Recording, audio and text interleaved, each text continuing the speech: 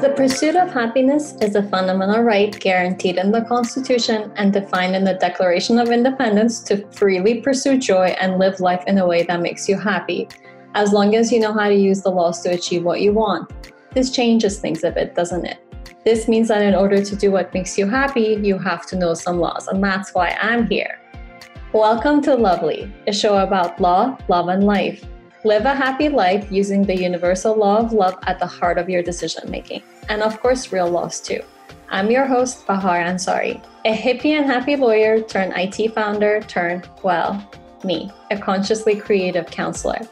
This show is built on one simple principle, that us as human beings do things for only two reasons: love, our ultimate self-fulfillment, or laws, natural and man-made.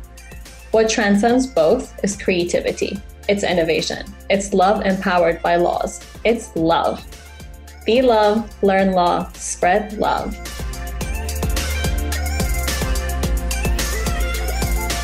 Hello, my lovely friends. Today, we're going to talk about my story of becoming happy, a second chance at love. I'm Bahar Ansari. I'm a female Iranian immigrant, startup and immigration attorney. I know, like being blonde wasn't tough enough in the legal industry. I'm also a founder, a teacher, a creator, a dreamer, a daughter, a sister, an aunt, a friend, a woman, and a rebel. Hearing these two concepts, love and laws, in the same sentence may sound a bit foreign. It's been a really, really long time since Romeo and Juliet. However, they're closer than you think. The pursuit of happiness is a fundamental right guaranteed in the Constitution and defined in the Declaration of Independence to freely pursue joy and live life in a way that makes you happy, as long as you don't do anything illegal or violate the rights of others. This means to be happy, you must know some laws. Everything you love in life is governed by rules. Your relationship with your body, with your significant other through marriage, guardianship and raising children, driving with traffic laws, going to the store through contracts, and of course, business rules for all of our professional relationships. The US is one of very few countries with any mention of happiness in its supreme laws. Yet, according to surveys, only 14% of Americans are happy. Why is that? Do the rules make it impossible for 86% of America to be happy? Maybe. We have to take a good look at the systematic barriers. So why does happiness even matter? On average, happy people are more successful than unhappy people at both work and love. They get better performance reviews, have more prestigious jobs, and earn higher salaries. They're more likely to get married, and once married, they're more satisfied with their marriages. Happy people also tend to be healthier and live longer. It has also been found that positive emotions broaden our thinking in ways that make us more flexible, more able to see the big picture, and more creative. Accumulated and compounded over time, transforming us for the better by building the resources, strength, wisdom, friendship, and resilience we need to truly thrive. Positive emotions are also the most important ingredient in determining a person's resilience in hard times. Positive emotions help both our bodies and our minds cope with stress, challenges, and negative feelings. And these are just a few personal benefits. Happiness affects the economy significantly as well. Economists have carried out a number of experiments to test the idea that happy employees work harder. Through experiments, they found happiness made people around 12% more productive. A recent Gallup survey found that only 13% of employees are engaged at work, meaning the vast majority of working adults don't enjoy their work. By one recent measure, this cost the U.S. companies roughly $450 to $500 billion annually. Looked at another way, though, low worker engagement is an opportunity for companies to boost their productivity by investing in employees' welfare and workplace happiness. Happiness is created. Happiness is a state of being that's co-created with our environment. To go where we've never been before, we need to harness the inherent creativity of our workforce. This means more creativity at work, more happiness at work. It will actually be good for America to have more happy employees. The only absolute law in the universe is love, the law of creativity. The rest are second laws. What transcends both is love, it's creativity. Developing your natural creative skills, the other half of your brain, through habitual creative exercises is a practice you should adopt. And to do that, learning laws is a practice you should continue. My love story evolves with 4 career redesigns, and the most important thing I have learned so far is that the third time was not the charm. But that's not where the story starts. The story begins with a little girl born in Iran and a big dream. I'm just kidding, I'm not going to start all the way there. But here's the gist. I was born in Iran in 1986 during the Iran-Iraq War. Let me go back a little further. My parents met getting their MBAs in Oklahoma in the 70s. They had returned to Iran and, well, the revolution happened, so they had to stay. They had always planned to return to the US, especially having 2 daughters in post-revolution Iran during an 8-year war. We moved in 2000. I was 15. I finished high school, went to college, went on to law school, and after for a postdoc and became a lawyer. When I started my career, I never imagined it would be what it's become today. In the last 3 years, I founded 2 IT startups, traveled around the world speaking at conferences, worked with some of the most prominent lawyers, judges, and executives in the world, and was elected as the top 6 women in law who are changing the law as we know it. Won a few awards and ended up in Forbes. It wasn't an easy road. The legal industry is still a white, male-dominant industry. Even Facebook's Zuckerberg got called out by Congress for this lack of diversity. According to 2009 statistics, of the 1.3 million lawyers in the US, 64% are men and 85% are white. Women make up less than 16% of all law firm partners, and a fraction of them a minority. I'm one of these women. I first began my career as a litigation attorney and quickly realized that the law's traditional practice was not for me. In 2016, I co-founded a disruptive technology company specializing in automation tools for lawyers. In 2018, I launched my true passion, Second Law, a virtual law firm specializing in creative law. It has definitely been a crazy, fun, fast, and wild ride. But with all of this traditional success, I found myself drifting further away from my passion into the busyness of running a business. Then the pandemic happened, and I decided to take some time off.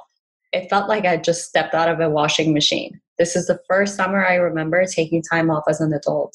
It was a tough time. I had stress withdrawals like an addict, and this against the backdrop of a growing pandemic and a breakup. It was such a surreal feeling to have time to be, to feel, to think, to learn, to discover, and be inspired. Time to concentrate without the rush of life. Time to contemplate a different direction for my future. To fall in love with my career all over again. 3 years ago, I had set out to build the impossible. My mission was to close the access to justice gap through technology. When I started my last startup, I said to myself, that I will change my grandchildren's world for the better with what I'm building, with what I'm doing, the generation of digital nomads, that it will be in their era where they will see the results of my dreams, an accessible justice system. And here we are, 3 years later, watching courts and lawyers all over the world go online, expedited by a pandemic. It's a brand new world, a world that did not exist when I pursued my first dream. Justice meant something different now. In my time off, I connected more deeply with my family, with my friends. I had tough conversations with people in my community about the world we're living in. I was inspired to see everyone's perspective, their values, their intimate wants and dreams. I remembered small memories and images from my childhood I hadn't thought about in years. I questioned everything, and I rediscovered myself, my passions, my values, and of course, my people. I discovered my roots. People have different definitions for success. I defined my success 2 years ago to have a chance to have my passion be impactful on a system that has shaped human behavior for centuries. In this, I was successful, and I get to observe these changes in my lifetime. I feel pride and joy in my creation and contribution.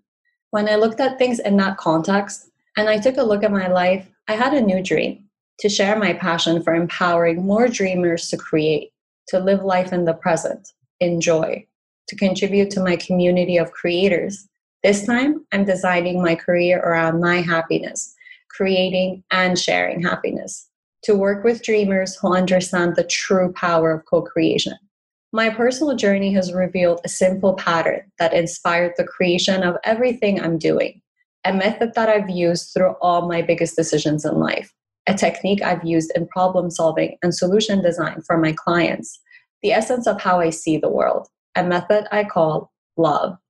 What's love got to do with it? I have come to understand that there are only really ever two reasons why we do things in our journey to happiness. Love, because we want to. This is the pursuit of our ultimate self fulfillment. All traditional, familiar, cultural, gender, societal conditioning, rules, and customs fall into this category, based on the assumption that following these rules is purely your choice. If you choose to do it, you can choose just as easily not to do it. Either way, there are consequences. And the second reason are laws, because we have to. All natural and man made laws fall into this category. But we all know stories of love that have defied laws to create extraordinary. Life is simple, but not that simple. Things don't always fit into that perfect box of love or laws. What transcends both, what's in between, is creativity. It's a lovely creation. It's balance. It's love. If you learn anything from me, learn this, that everything in life is negotiable. In Farsi, we even have a word for it. It's called chune. Say that to any Farsi-speaking person and begin negotiations. You can learn to become a great negotiator. Start by taking negotiation strategies from your toddler at bedtime, the thirsty and starving philosopher.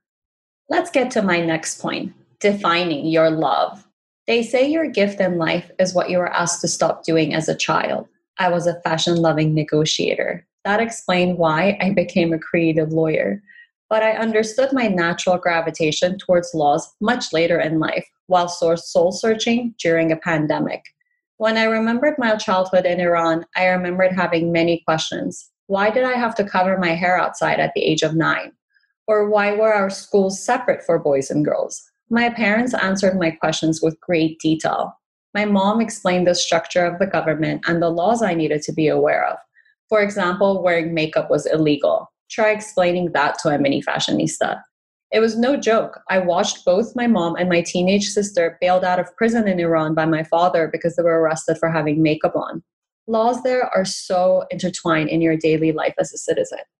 I guess it's just in my core to care about laws and the structures built by those laws. My mom was a political science major and an aspiring advocate. My dad, an entrepreneur and a trained accountant. My mom has always been super political. In fact, she hosts a progressive political commentary with a hint of comedy every afternoon live from our living room. She often gets into heated debates with her co-host, my dad. Rules make life simple. You know what's required to do, and you understand the consequences in your failure to follow those rules. You also understand that rules are changeable. That makes for a very informed decision. You know where the lines are, and if you choose to color outside the lines, well, you know the risks involved in that choice too. When you understand the two principles of life, love and laws, the absolute and the fluid, you understand that for that polarity to exist, there has to be a balance, a rhythm, a bridge. That bridge is creativity. We humans have a deep capacity to feel love. We're meant to be happy creatures. Why else would we have the capability to feel happiness and to recreate that happiness over and over again if we weren't meant to create happiness? The old paradigm is gone. The days of having to do anything is over. Unless it's required by law, if you're doing something, it's because of love or you created love. And that's the most beautiful thing in life, the freedom to choose, the freedom to develop love. When you shift into balance, into love, you can live from your heart in all areas of your life. And that's the true path to happiness.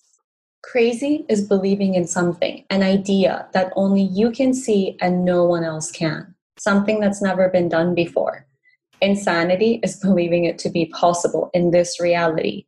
Creativity is building it and making other people see what you saw in the first place. Yes, there is some complexity in life. But the complexity is not an impossibility. It's something a beginner creator can solve because a creator sees the world in problem and solution pairs. A creator understands the web of life as a symphony conversing with them rather than a force trying to stop or discourage their deepest passions and desires. A creator is confident in the value they bring in themselves and their creations. A problem, therefore, is not a stressor. It's an opportunity to design a solution that's fit for specific needs, wants, and dreams. The deep spark that drives a creator to go that extra mile to reach for greatness, even when it's not expected of them, and good is really good enough. To think differently. Cheers to those dreamers who wake up at 5 a.m. and hustle, but also to the ones who stay up all night to create, the ones who listen to themselves when they need rest, and the ones who just keep at it. Only passion, desire, only love can do that. You don't have to love everything you do. That's impossible. What you should do is to do everything for love and from love. To do that, you need to know some laws, both natural and social laws. Just like the grandparents' advice, balance is always key.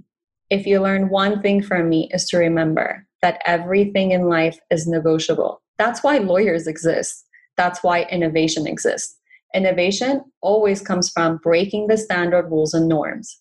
It also sometimes comes from cutting corners, from lack of attention to detail, which is highly against social norms, to see the big picture, to solve bigger problems that will render your first problem moot.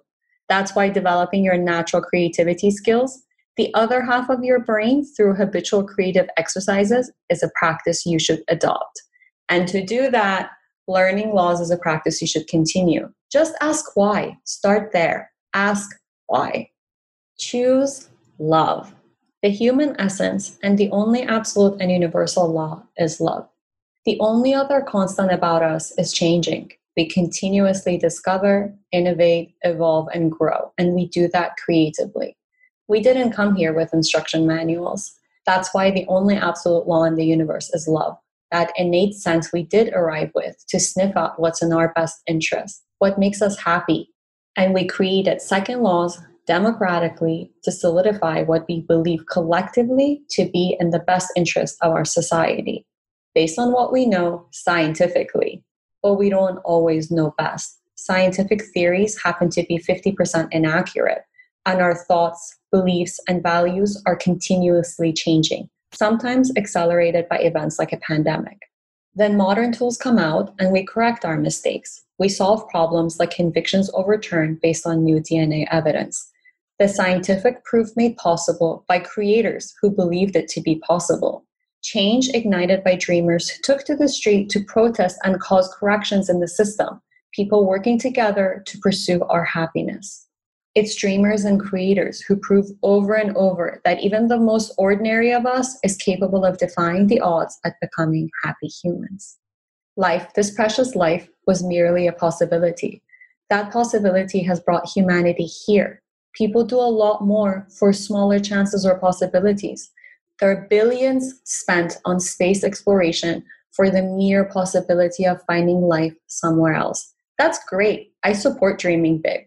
But what about the life we have here now? Your life, my life. Our days are full of possibilities within our choices, and each option twists the plot in unpredictable directions. It's more exciting to head for the unknown than the two roads you've already seen the end of. So how do you love? It sounds like this cool word I just created, but is it actually helpful? Of course, yes.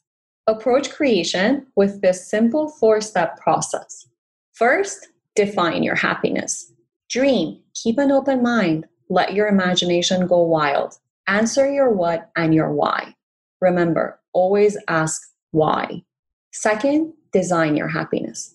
Be flexible. Define your how much, and when. To do this, you need to know laws. 3, share your happiness. Inspire, be a rebel. Inspire the creation of your dream. Find your tribe, find your co-creators. Believe it or not, this is also mostly laws to protect you from harm and others from harm through liability rules and contracts. And 4, create your happiness. Be patient, birth the solution.